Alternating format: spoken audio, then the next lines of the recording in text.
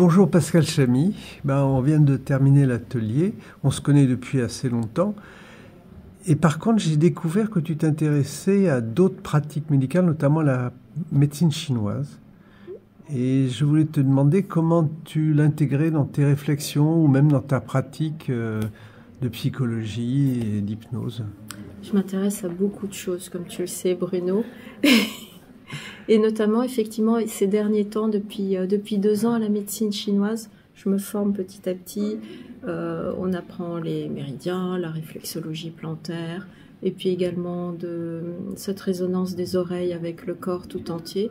Et en fin de compte, j'y trouve beaucoup d'applications de ce que je connais en hypnose et de notre façon de pratiquer en mettant le corps avant tout dans l'expérience.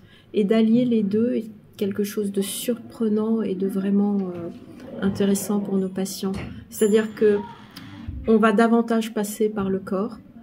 Je vais inviter les patients à imaginer les méridiens, la traversée comme dans l'atelier que tu as vu, la traversée des émotions, mais ça peut être quelque chose avec un support physique et sensoriel encore plus fort et qui est très intéressant.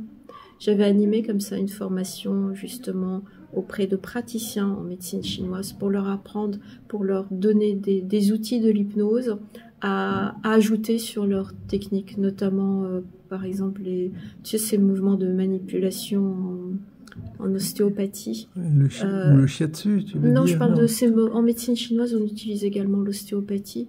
Et ce sont des moments qui sont très redoutés par le patient, parce qu'on sait qu'il va y avoir un mouvement qui peut être douloureux. Enfin, il y a une appréhension. Et de pouvoir amener le patient dans un moment d'hypnose sécure, confiant, permet la réalisation du geste de façon plus simple. Alors ça, j'ai formé les personnes à ça. Mais effectivement, je ne fais pas d'ostéopathie dans ma pratique. Mais après, on parle de réajustement du corps au niveau du schéma corporel. C'est symbolique également. Je trouve qu'il y a tellement de choses qui se rejoignent et c'est normal parce que ça parle de notre condition d'être humain, de notre humanité. Toutes ces approches sont complémentaires. Elles ne sont pas divergentes, elles sont juste complémentaires. Dans la médecine chinoise, ce que j'en sais, c'est qu'il y a aussi des prescriptions de produits. Oui. Est-ce que tu l'associes à ta pratique, toi? Non, pas encore. Ce que je fais, par contre, c'est, comme je l'ai appris en hypnose, tu sais, les tâches thérapeutiques ou les suggestions post-hypnotiques que l'on peut donner. Lorsque j'ai mis des punaises ou des points sur les oreilles des personnes, elles repartent avec cet ancrage et elles ont la proposition ou la consigne de les réactiver de façon répétitive, ce qui leur donne un geste, un ancrage de la sensation qui est agréable ou du fait que on s'éloigne de l'addiction, qu'on ressent un peu plus d'apaisement, etc.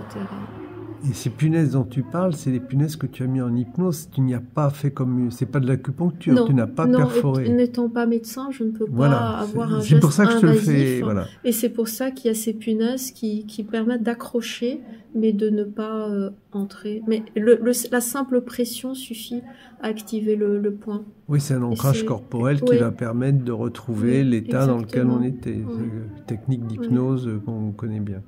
Ce que j'aime bien dans la médecine chinoise et que je retrouve dans l'hypnose également, c'est cette spiritualité, cette ouverture à cette connexion avec un plus grand tout.